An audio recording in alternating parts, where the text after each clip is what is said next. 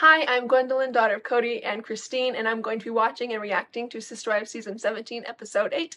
I hope you're able to enjoy this and get as much entertainment and fun out of it as I am as we watch together. Where's the music? Feels like it's foreshadowing something. Is it thunder? Christine's been hassling me for months to get all my stuff out of her garage. I'm busy. I've got work to do. I still don't know what the work he does is. And he like invests in stuff. If I had not boxed Cody's stuff up out of my bedroom and moved it to the garage, he would have never gotten to it. That's annoying. I don't actually have a space of my own. I don't have a place to put this. I don't have anything. You can just throw it away too. Well, he doesn't have stuff at Mary's house. He hasn't stayed there for years. He can't have stuff at Janelle's house because she lives in a little tiny trailer. He has quadruple what he needs at Robin's house. Maybe he can do what he made Janelle do and put it in a storage unit. Not really made Janelle do, but she really had no other choice. I have an emotional attachment to this house. Yes, I do. Me too. Listen, I have an emotional attachment to Christine.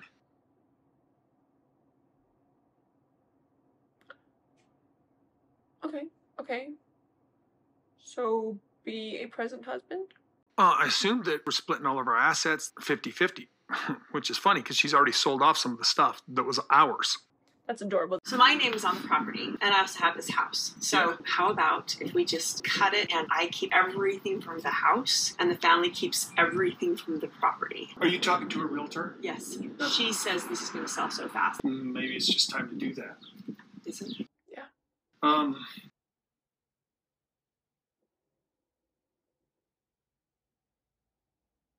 Okay. All right. Can I just tell you how thrilled I am that you've agreed? It's not the most fair scenario. The problem is Coyote Pass isn't paid off. I don't think the house is paid off though either. I think it's fair. We gave family money to Christine, we gave family money to Robin to buy her house. About the same amount to both of them. So last episode when he said that they used Cody and Robin's money to buy her house, Janelle's saying that they used family money. It's so interesting. All right, what are you doing with all the bedroom stuff? Selling it. Period. Good for you. I helped her get that downstairs and she was so excited. It was a lot of work though. I was like leaving for work or something. And I was like, can we just get this done right now? I gotta go. Like that shit was heavy. I'm sitting here just in this weird place of that everything that was special, the house, the kids, the furniture, everything's just like, this is not mine. Just like that song that goes like, you only need the light when it gets dark. You only need a heart when you let it go and you let it go. It's just like that. Now that she's like leaving, he's like, I missing it. It's just like that song. The whole experience, the memories, every bit of this. But you let it go. The trailer was a rude awakening. Taking care of your basic necessities is a lot more work than when I live in town somewhere. But I wake up in the morning, there's the mountain. I love being out here. That's cute. Living in a trailer is an absolute inconvenience. It's like every day she's dealing with one new problem. I want them to build on the Coyote Pass for Janelle. Like, she's like making me excited about it. Christine talked to us a little while ago about, her decision to for sure leave Cody.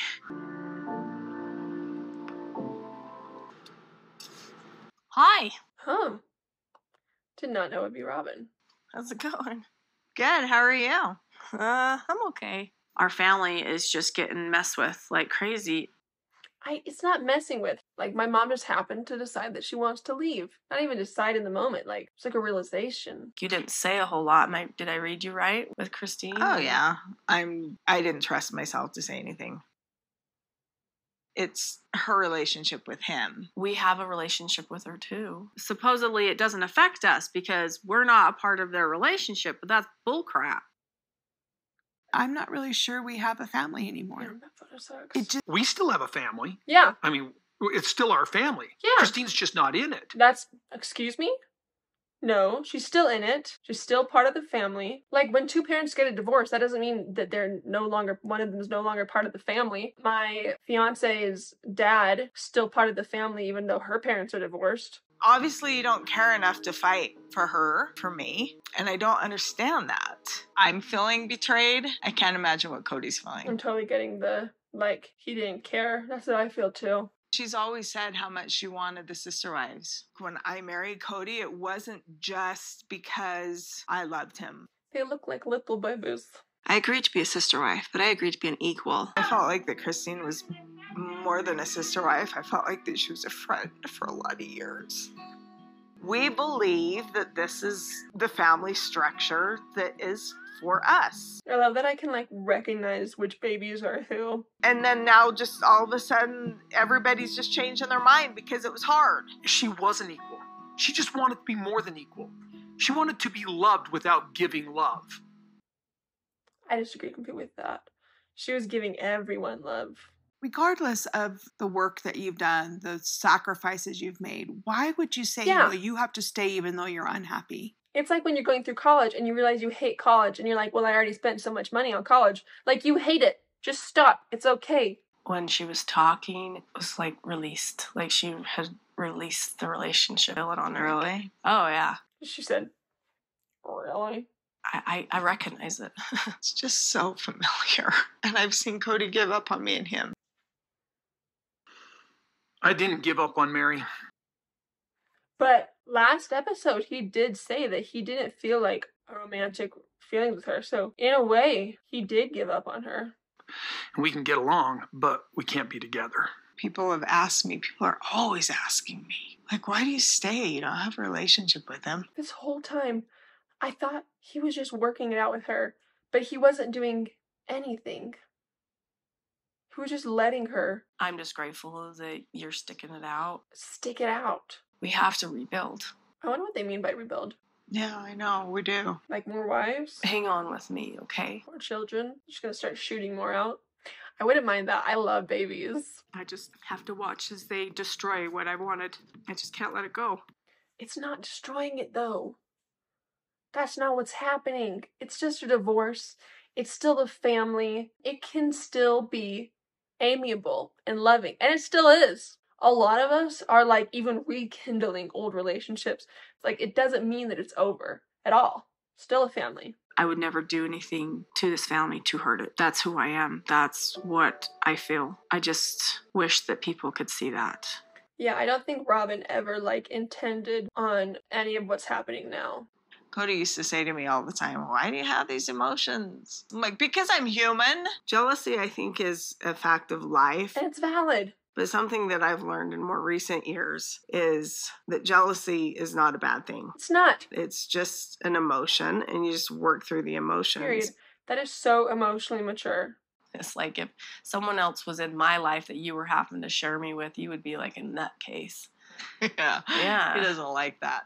If I were to be giving attention to another guy, I remember this. how would it make you feel? He's like, I'm disgusted that you even say that. The vulgarity of the idea of you with two husbands or another lover sickens me. He said, don't be selfish. But I think she's missing something. The way guys bond. We'd be playing video games, high-fiving each other, and she would wish that we were actually getting some work done. He said, men are useless. We can't help it. I don't believe him. Whenever it comes to like my ex, he gets funny. See, I think it's gonna confuse the kids like crazy. It's going to mess with the kids. I mean, I asked her, that day, and she's like, oh, they're all for it.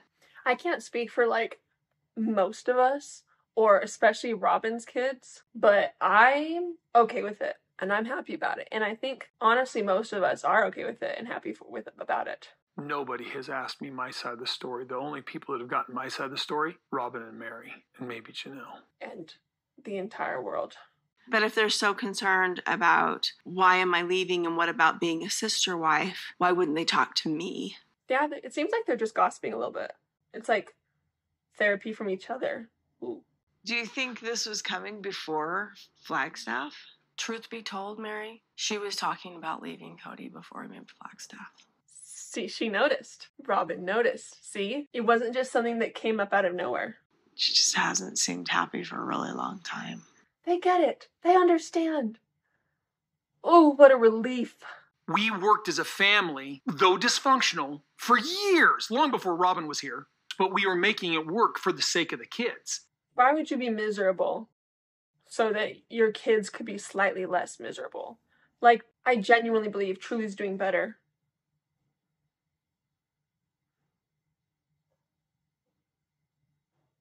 I mean, hell, if she wanted to, like, stay here and build on the property and date, I would have no problem with that. So do you Why would I consider, date anybody in Flagstaff? No, I'm not going to stay here. do you consider, like, Maddie no longer part of the family because In she reality, moved away I think as she's well? running Is off that to like Utah, what you're saying? literally to be around her family, find a new husband. Moving away doesn't separate yourself from your family. It just means you're moving away. That's it. You're still part of the family. I'm not in that place right now. Well, Sorry. I had to get to that place Sorry. because of you. I've been in the same situation with Cody. I was in a bad situation with this online personality because I knew what I needed from Cody and I wasn't getting it. I asked him to just not stay there for a little bit and he's never come back. I hate that part so much because he so many times like forced himself back into my mom's house, and here he is not fighting for Mary at all. Like, she was there from the beginning. She started this whole thing. I strongly believe that it was because of Mary that the family got together in the first place. Like, she really is the George Washington of sister wives. I don't remember history at all, so maybe that was incorrect. I will never say that the problem Strongly within agree. our family is plural marriage. Strongly agree. The problem isn't plural marriage. It's just that some people don't click. And honestly, some people aren't meant for plural marriage. And it's not that plural marriage is bad. It's that they just don't click at all. And that's okay. And my mom wasn't meant for plural marriage. And maybe she was for a second, because here I am, you know, the greatest thing to come from it. That had to be fate. But it's just not for some people. Hey, it's Brian and Cody. Check it in. Yes. Post-wedding. Brian, how's marriage? So marriage is good. Still surviving it. And, Surviving. so far, Judith has decided that she's still happy and hasn't left me. Surviving. Before the wedding, I'm like, Brian, hey, brother, listen, I just have to ask you, are you sure you're doing this? Are you sure you're doing the right thing? It was kind of a little unnerving right at the last second for him to say, are you sure you want to do this? We're here. Everyone's here. We're doing this. Said it's too late. It is so funny to watch my dad have conversations with people, because, like, from my perspective, he's just talking to himself, and there happens to be another person in the room, and he'll, like, say something he finds funny, and, like, if somebody found it funny, you know, they would laugh. He's the one that laughs. It's so funny. Sometimes it's frustrating because you, like, never get a word in. So, today I sold my bed. Like, Cody and I have been talking about how to separate furniture. I told him I was going to sell the bedroom set. I don't want to take it with me. I just want to start all over. Yeah, that's baggage. I was really hurt when Christine told me she was selling the bedroom set. As I was laying in bed, I just thought, you know, this is the last night I'm going to be in this bed. Gosh, it's nice. That is so cute. I just laid there for a while, and I just let myself remember good times in this bed and hard times in this bed and giving birth to my babies in this bed. Okay, that's less gross. Except she didn't give birth to me. So, in the bed, I am from her womb. Him being in my space, it was toxic. I'm not taking toxic with me. I mean, starting a new relationship at 49, I don't know, I hope that I can find love again. I hope that I can be in a relationship with someone who loves me. Now she's 15, online dating. Woo woo! Very successful. I would rather be alone and love myself than to be with someone who doesn't love me. Self-love, slay. Online dating, I've heard, is hard. Never had to do it. Funny story. I got kicked off of Tinder when I was in, like, middle school or something, because I was like, I wonder. Or, like, high school. The point is, I was underage, and I should not have been on it. And I've been banned forever, but I don't really need it anymore. So, Isabel and Truly and I are gonna get into a car and drive cross country because we are moving Isabel permanently. She's really nervous. This is hard. She puts on a wicked awesome brave face. It's just me, or did Truly totally like sideswipe him? Packing all of my stuff up into my car and Mom's and Truly's stuff because they're staying with me in North Carolina. And it's my last day here in Flagstaff. Woo! I'm gonna miss her, of course, but like we can chat over the phone. She's like my favorite sister. I don't know if I'm allowed to say that, but like we're really close, and But like, we're really close. it's not gonna be the same She's amazing. having one room empty. I'm gonna miss her so much. I'm so glad we get one last adventure together. You have no idea how important this is to her. The pancake mix. Yeah, I'm gonna put it right there. It's perfect. Right here, so we're gonna leave that with going to the movie. I think that if he had it his way, he would pack it himself. Speaking of the pancake mix, super important to Isabel. She made me and Bia pancakes when we visited, like, immediately the first morning that we were there. I wouldn't want to travel with Christine at this point. The hardest part of my whole life is that my kids don't have a great relationship with their dad. No, that's not your fault. You know what's sad too is they don't know how amazing he is either. I think I had my dad smile.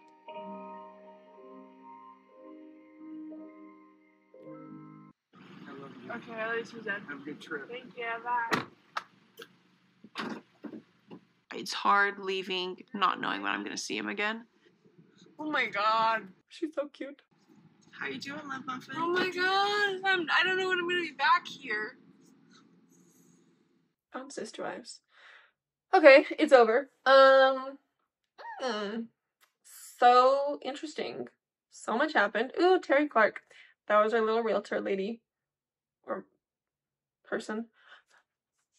Once again, there was discussion about, like, the divorce, and should she do it, and is she breaking up the family? And obviously we're still together. We're still like a family. We still, like, get together. I'm gonna have, like, an engagement party, and, like, they're gonna be there. So it didn't destroy it, but it's like, I don't know, almost like a little bit of a privilege that I get to, like, look back and see how this made people feel, and, like, hear the conversations they had. Because, like, this is stuff that most kids are not privy to in their relationships.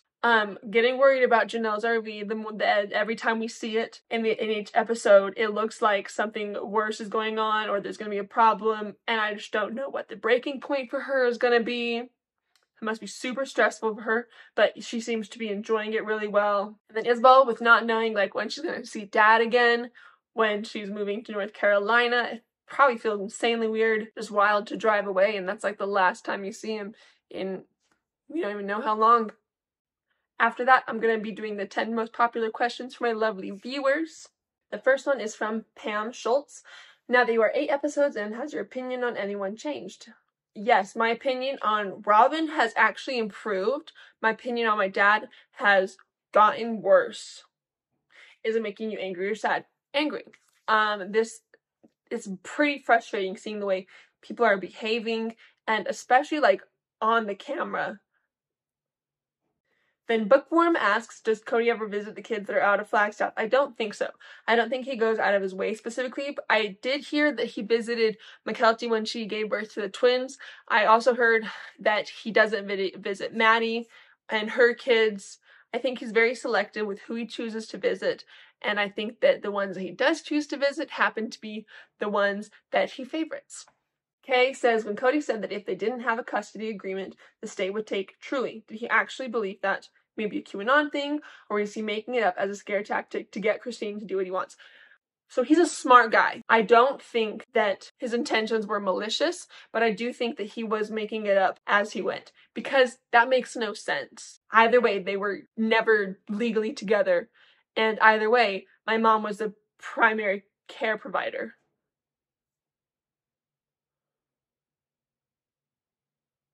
Of parenthood, so there's no way that anybody would come to take Truly away, especially since she was in a solid situation where she was very healthy and such.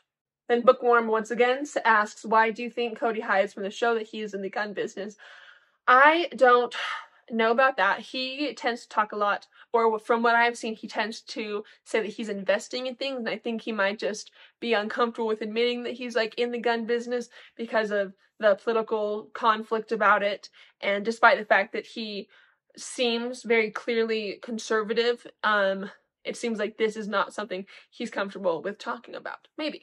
D Loves Dave says, you were so young when the show first started. What are your first memories of being filmed? My very first memory of being filmed, like off the top of my head, my mom came to wake me up as she usually did for school or something, and there was this huge like light in my face, and like as my eyes grew accustomed to the light, I noticed it was like a camera, and also that the producer was like very fun to play with, and sometimes he would take our arms and like swing us around. We would like beg him to keep going, and he would get like so exhausted so quickly.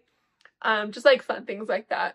Alright, then Kay again says, in almost every episode like this, when we see Robin cry many times, is she like this in real life? Yeah, Robin is a very like emotionally comfortable person. She doesn't seem very afraid to share her tears.